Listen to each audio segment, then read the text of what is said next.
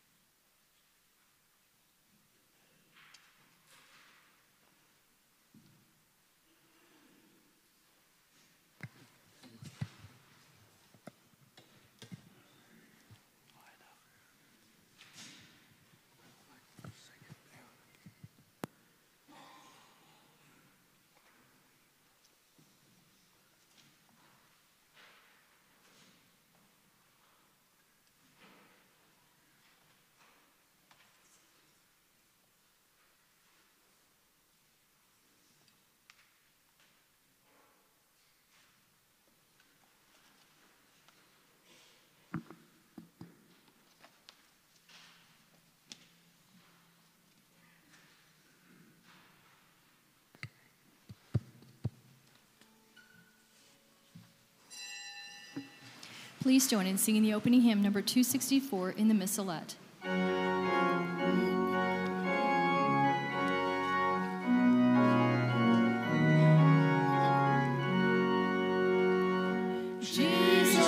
Christ by faith revealed, in your gathered church at prayer, in the Spirit giving thanks for all blessings of your care.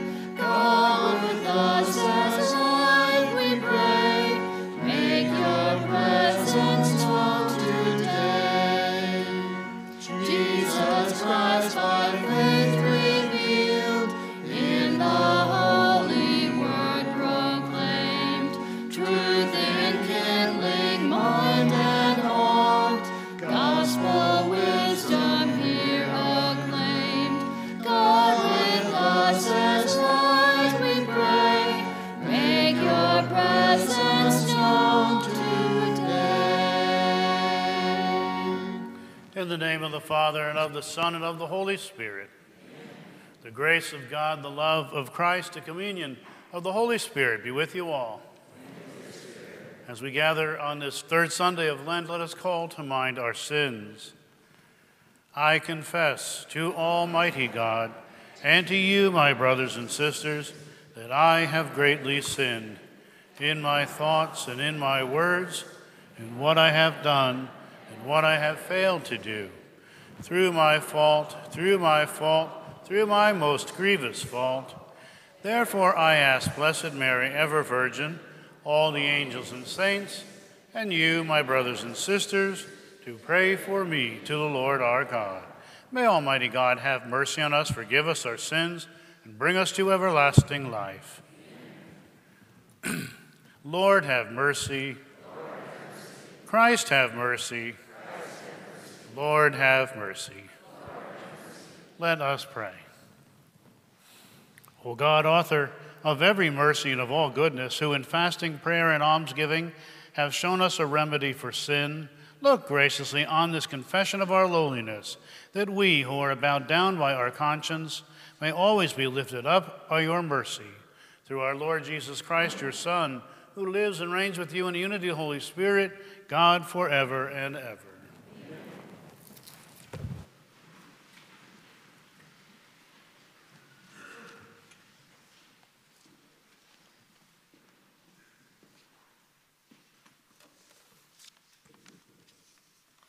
A reading from the book of Exodus.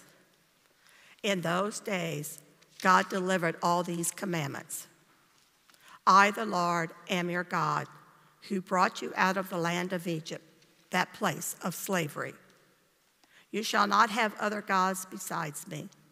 You shall not carve idols for yourselves in the shape of anything in the sky above, or on the earth below, or in the waters beneath the earth. You shall not bow down before them or worship them. For I, the Lord your God, am a jealous God, inflicting punishment for their fathers' wickedness on the children of those who hate me, down to the third and fourth generation, but bestowing mercy down to the thousandth generation on the children of those who love me and keep my commandments. You shall not take the name of the Lord your God in vain, for the Lord will not leave unpunished the one who takes his name in vain. Remember to keep holy the Sabbath day. 6 days you may labor and do all your work, but the seventh day is the Sabbath of the Lord your God. No work may be done then either by you or your son or daughter or your male or female slave or your beast, or by the alien who lives with you. In 6 days the Lord made the heavens and the earth, the sea and all that is in them. But on the seventh day he rested. That is why the Lord has blessed the Sabbath day and made it holy. Honor your father and your mother, that you may have a long life in the land which the Lord your God is giving you. You shall not kill. You shall not commit adultery. You shall not steal. You shall not bear false witness against your neighbor. You shall not covet your neighbor's house. You shall not covet your neighbor's wife, nor his male or female slave, nor his ox or ass, nor anything else that belongs to him. The word of the Lord.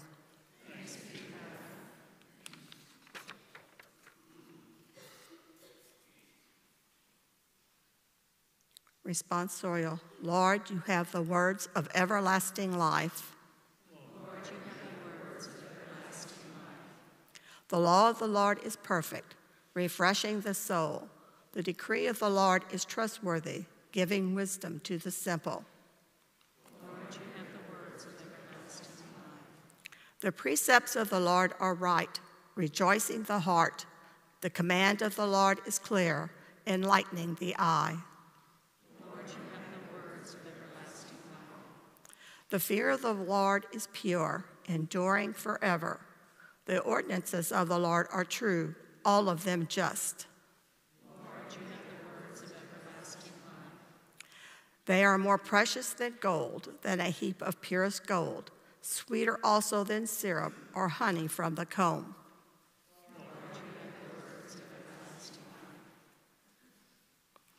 A reading from the first letter of St. Paul to the Corinthians. Brothers and sisters, Jews demand signs and Greeks look for wisdom. But we proclaim Christ crucified, a stumbling block to Jews and foolishness to Gentiles. But to those who are called, Jews and Greeks alike, Christ the power of God and the wisdom of God. For the foolishness of God is wiser than human wisdom, and the weakness of God is stronger than human strength. The word of the Lord.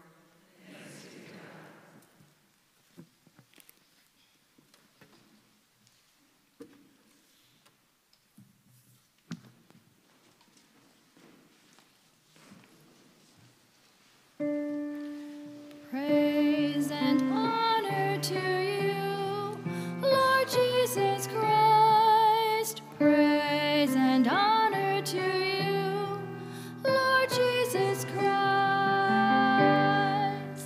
Praise and honor to you, Lord Jesus Christ. praise and honor To you, Lord Jesus Christ. God so loved the world that he gave his only Son, so that everyone who believes in him might have eternal life. Praise and honor to you, Lord Jesus Christ. praise and honor to you, Lord Jesus Christ.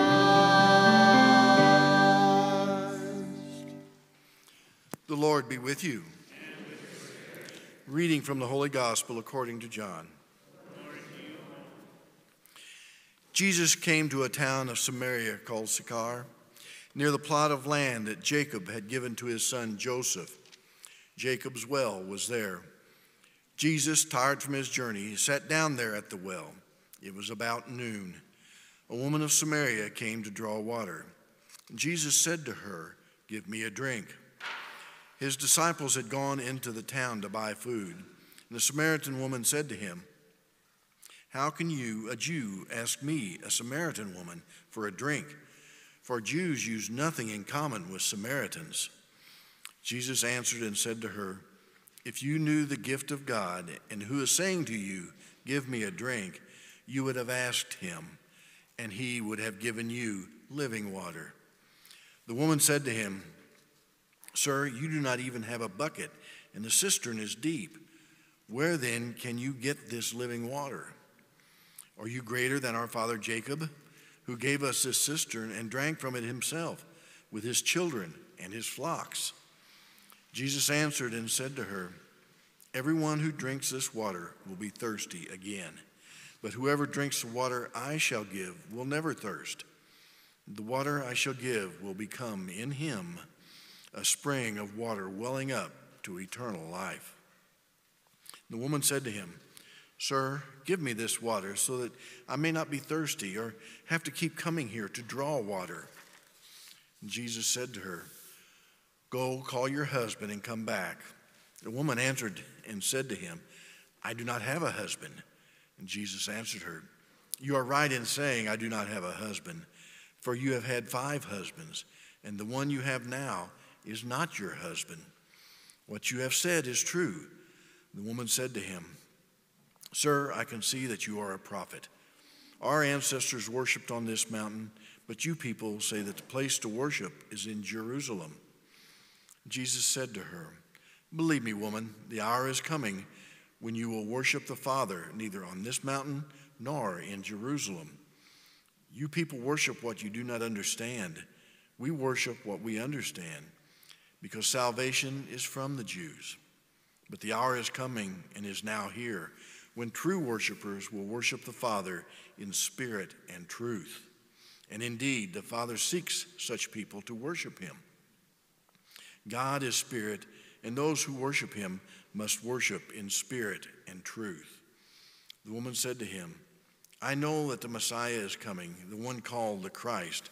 When he comes, he will tell us everything." Jesus said to her, "I am he, the one speaking with you."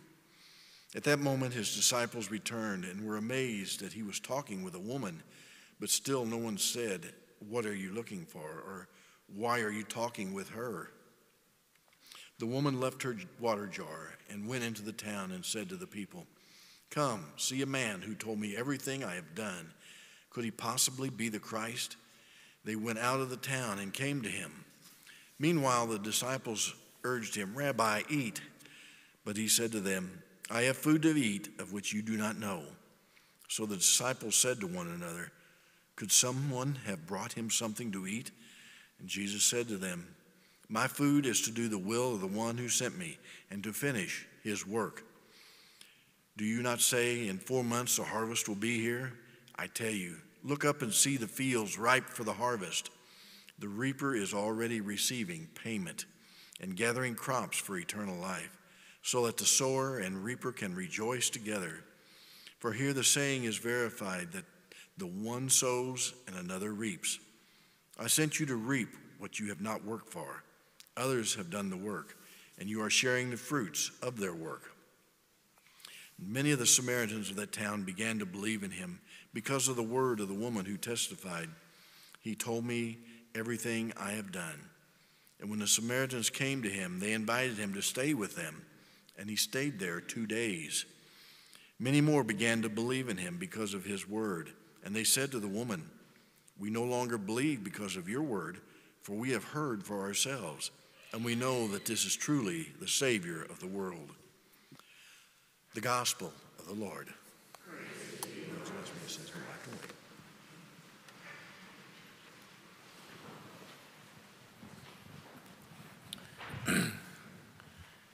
In the last, 30 years or so, we've become very conscious of our need for hydration. You know, I'm still of the generation that we grew up drinking water out of the hose in the garden or, out of the faucet at the sink. Nobody thought to have water in a bottle, and we certainly wouldn't have bought it. But here we are, and it's become something very common to us to have bottled water, to have water available at all times. But it is important. It is critically important for the human body to have hydration. A few months ago, I got ill, and I stopped drinking as much as I needed to. And after that experience, I promised myself I would never allow myself to be dehydrated again. It was a very ugly feeling. And it can turn very badly, very quickly.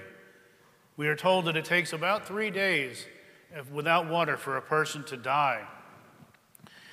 The woman at the well is like everybody else. She's simply physically thirsty. She comes to the well at a time when she knows the other women won't be there because they know what kind of a person she is. She has kind of a bad reputation, we would say. She's not the kind of person that would fit well into polite society. And so she comes at an odd hour and she sees not only a man, but a Jewish man. Now, the Jews and the Samaritans had separated a very, very long time before this, and there was great animosity, great hatred between them. So there are a lot of things that Jesus does, if we had more time to look at it, which are rules that he is breaking or common customs. But he's thirsty. He is physically thirsty, and he recognizes in the woman who comes to the well that she is spiritually thirsty. That's evident in the fact that she has had 5 husbands and she's currently living with another man. She's thirsty and doesn't realize that's what her issue is. And she tries to distract Jesus and get him all off topic and all this kind of thing, but Jesus keeps bringing it back. You need the water of life. Moses in the desert, the people grumbled against him because they had no water. And he said, "Did you bring us out here to die?" The Lord commanded him to speak to the rock, and the rock produced water. Water is a life-giving substance, as we said. But for us as Christians, it's far more than that.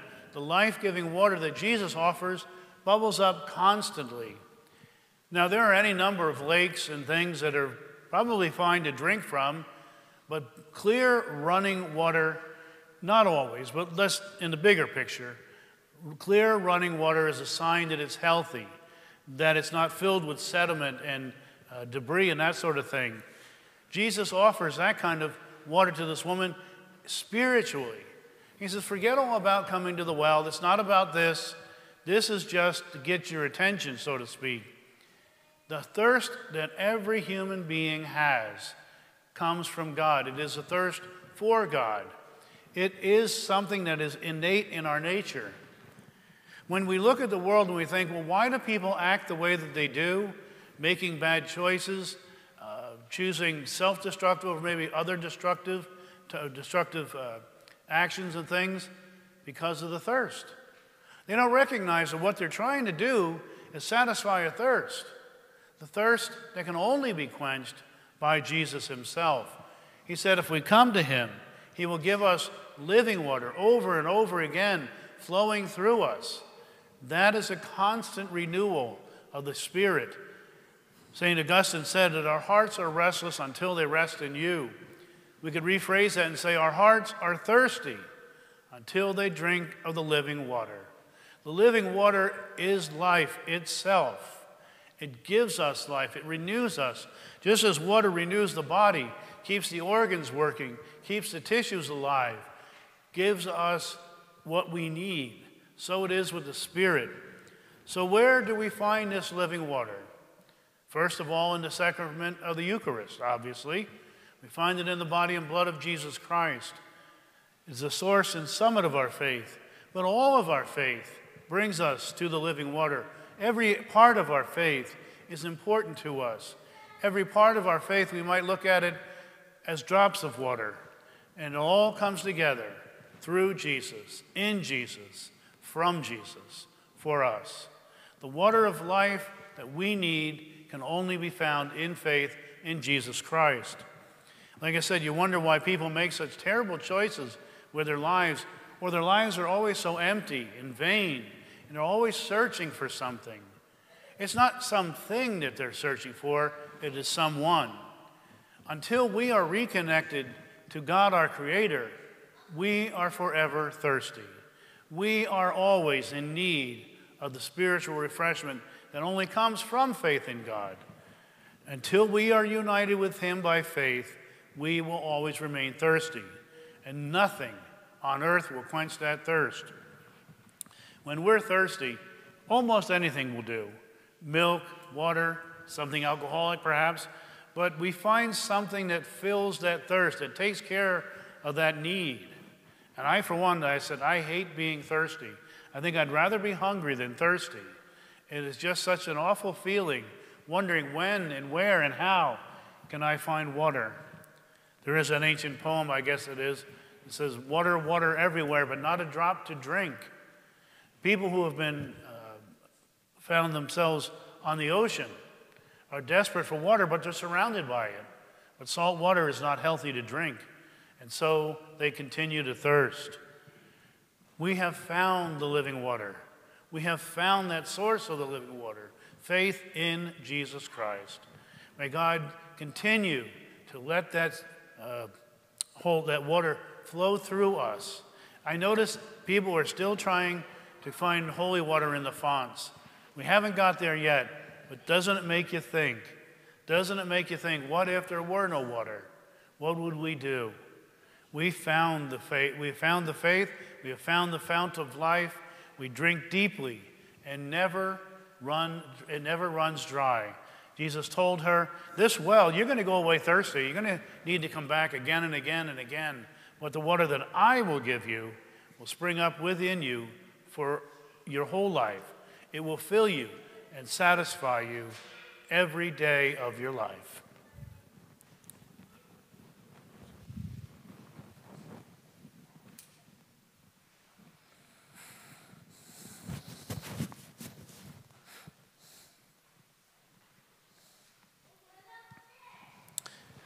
Let us stand and profess our faith. I believe in one God, the Father Almighty, maker of heaven and earth, of all things visible and invisible. I believe in one Lord Jesus Christ, the only begotten Son of God, born of the Father before all ages, God from God, light from light, true God from true God. With the Father, through him all things were made. He came down from heaven, and by the Holy Spirit was incarnate of the Virgin Mary, and became man. For our sake he was crucified under Pontius Pilate. He suffered death and was buried. In accordance with the Scriptures, he ascended into heaven, and is seated at the right hand of the Father. He will come again in glory to judge the living and the dead, and his kingdom will have no end. I believe in the Holy Spirit, the Lord, the giver of life, who proceeds from the Father and the Son, who with the Father and the Son is adored and glorified, who has spoken through the prophets. I believe in one holy, Catholic, and Apostolic Church. I confess one baptism for the forgiveness of sins, and I look forward to the resurrection of the dead and the life of the world to come. With faith, hope, and love, we bring our prayers and our needs to the Lord. We pray for our Holy Father, Pope Francis, especially as he travels through Iraq, that he will be kept safe and healthy. We pray to the Lord.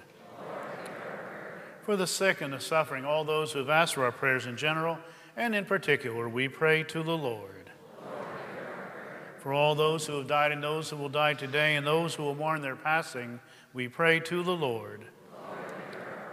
In thanksgiving for the great and wonderful blessings that we receive each day, we pray to the Lord. That the living water, Jesus Christ, may flow through us and to the world, we pray to the Lord. Holy, living God, hear the prayers of your people gathered before you in faith. Grant them according to your gracious will through Christ our Lord. Please join in singing the offertory hymn, number 336, in the St. Augustine hymnal.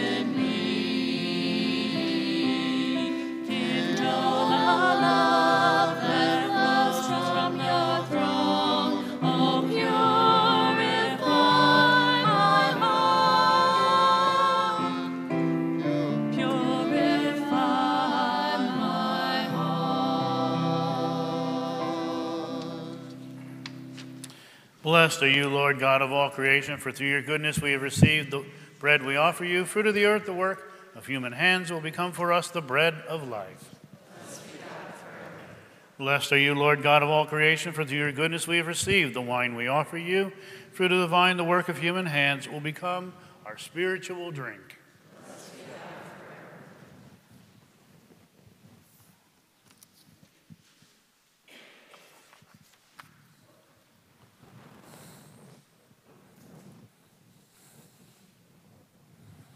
Pray, brothers and sisters, that my sacrifice and yours may be acceptable to God the Almighty Father.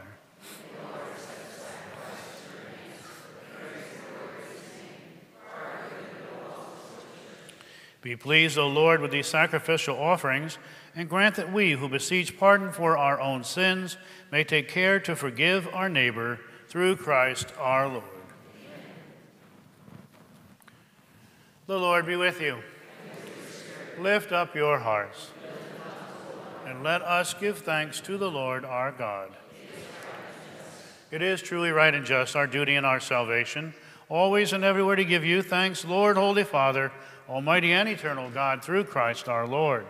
For by your gracious gift each year, your faithful await the sacred Paschal feast with the joy of minds made pure, so that, more eagerly intent on prayer and on the works of charity, and participating in the mysteries by which they have been reborn, they may be led to the fullness of grace that you bestow on your sons and daughters. And so with angels and archangels, with thrones and dominions, and with all the hosts and powers of heaven, we sing the hymn of your glory, as without end we acclaim.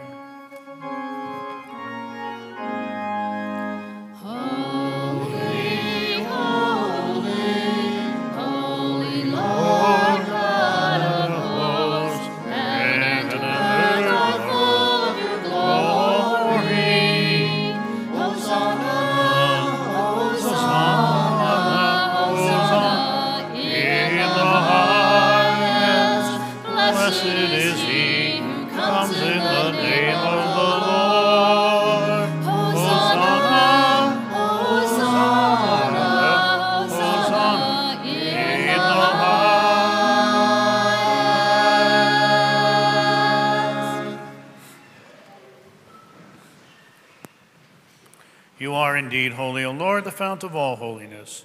Make holy, therefore, these gifts, we pray, by sending down your Spirit upon them like the dewfall, so that they may become for us the body and blood of our Lord Jesus Christ.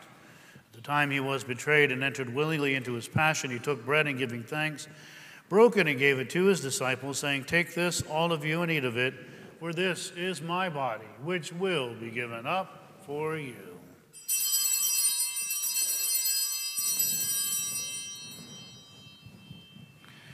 In a similar way, when supper was ended, he took the chalice, and once more giving thanks, he gave it to his disciples, saying, "Take this, all of you, and drink from it, for this is the chalice of my blood, the blood of the new and eternal covenant, which will be poured out for you and for many, for the forgiveness of sins.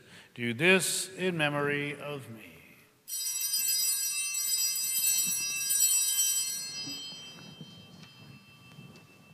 The mystery of faith. When we eat this bread and drink this cup, we proclaim your death, O Lord, until you come again. Therefore, as we celebrate the memorial of his death and resurrection, we offer you, Lord, the bread of life and the chalice of salvation, giving thanks that you have held us worthy to be in your presence and minister to you. Humbly we pray that, partaking of the body and blood of Christ, we may be gathered into one by the Holy Spirit. Remember, Lord, your church spread throughout the world, and bring her to the fullness of charity, together with Francis, our Pope, Sean, our Bishop, and all the clergy. Remember also our brothers and sisters who have fallen asleep in the hope of the resurrection, and all who have died in your mercy. Welcome them into the light of your face. Have mercy on us all, we pray, that with the Blessed Virgin Mary, Mother of God, with blessed Joseph, her spouse, with the blessed apostles, and all the saints who have pleased you throughout the ages, we may merit to be co-heirs to eternal life, and may praise and glorify you through your Son, Jesus Christ. Through him, and with him, and in him, O God, Almighty Father, in the unity of the Holy Spirit, all glory and honor is yours forever and ever. Amen. Amen. Amen. Amen. Amen. Amen. At the Savior's command and formed by divine teaching, we dare to say, Our Father, who art in heaven, hallowed be thy name. Thy kingdom come, thy will be done, on earth as it is in heaven. Give us this day our daily bread, and forgive us our trespasses, as we forgive those who trespass against us. And lead us not into temptation, but deliver us from evil. Deliver us, Lord, we pray, from every evil. graciously grant peace in our days, and by the help of your mercy, we may be always free from sin and safe from all distress, as we await the blessed hope and the coming of our Savior, Jesus Christ. Lord Jesus Christ, who said to your apostles, "Peace I leave you, my peace I give you," look not on our sins, but on the faith of your church, and graciously grant her peace and unity in accordance with your will, who live and reign forever and ever. Amen. The peace of the Lord be with you always. And with your spirit.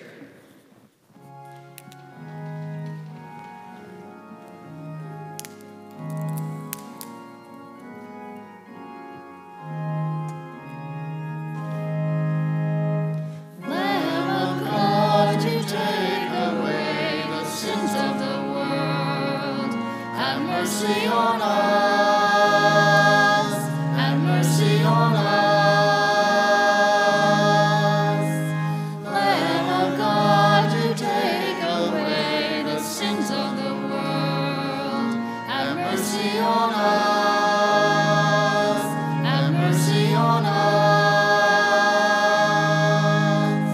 Lamb of God, you take away the sins of the world.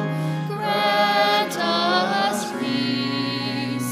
Grant us peace. Grant us peace. Grant us peace.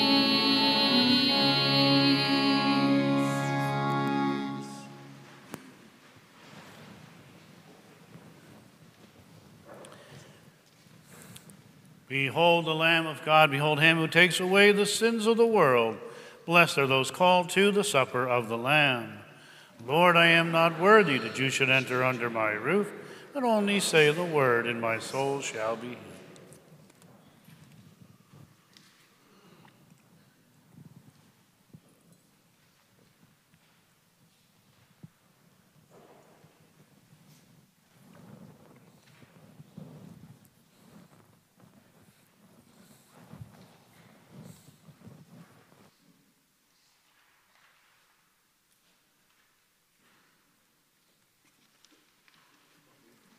Please join in singing the communion hymn, number 782, in the St. Augustine hymnal.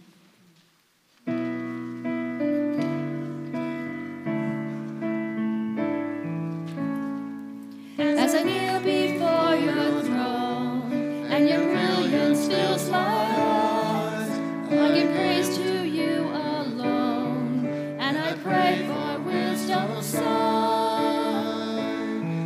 You're the author of life, you're the way of salvation. Your word pierces the night, giving life's revelation. I find my life in loving you. I find myself in serving you. I find my life in loving you. I find myself in serving you.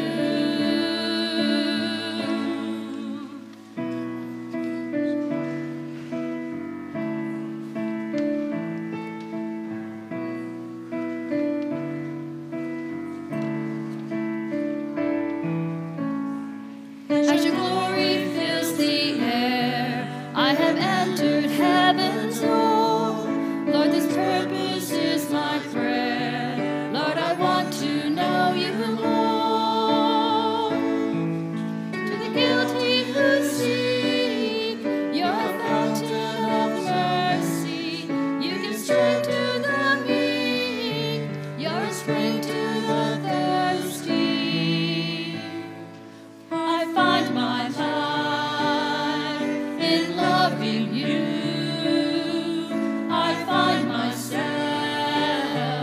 in serving you.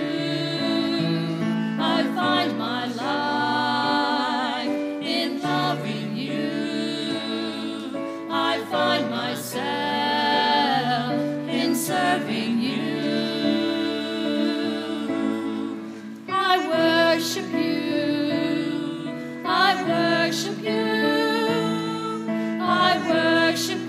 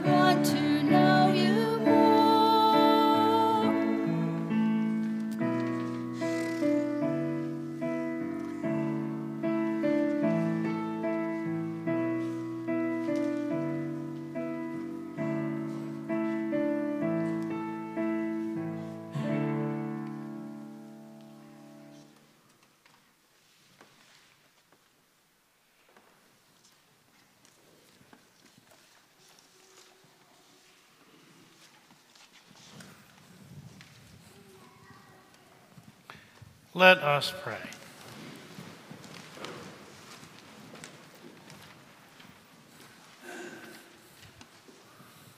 As we receive the pledge of things yet hidden in heaven and are nourished while still on earth with the bread that comes from on high, we humbly entreat you, O Lord, that what is being brought about us in mystery may come to true completion through Christ our Lord. Please bow your heads and pray for God's blessing. Sorry, I didn't give you that. Direct, O Lord, we pray, the hearts of your faithful, and in your kindness grant your servants this grace, that abiding in the love of you and their neighbor, they may fulfill the whole of your commands through Christ our Lord. Just a couple of things before the final blessing. Good to see Deacon Larry with us again. He's been doing what he needs to do, but we're always glad to see him. At the end of Mass, after the final blessing, throughout the month of March at least, we were going to pray the prayer to St. Joseph. You should find a copy in the pews. I notice there's a different one in front, but we are going to pray the prayer to St. Joseph, Terror of Demons. This is the month of St. Joseph, and also the Pope has declared this the year of St. Joseph, protector and patron of fathers, husbands, and many others. The Lord be with you. And may Almighty God bless you, Father, Son, and Holy Spirit. Go in peace, glorifying the Lord with your lives. Thanks be to you. Saint Joseph, terror of demons, cast your solemn gaze upon the devil and all his minions, and protect us with your mighty staff. You fled through the night to avoid the devil's wicked designs. Now, with the power of God, smite the demons as they flee from you. Grant special protection, we pray, for children, fathers, families, and the dying. By God's grace, no demon dares approach while you are near. So we beg of you always, be near to us. Amen. Please join in singing the closing hymn, number 250 in the Missalette, verse 3.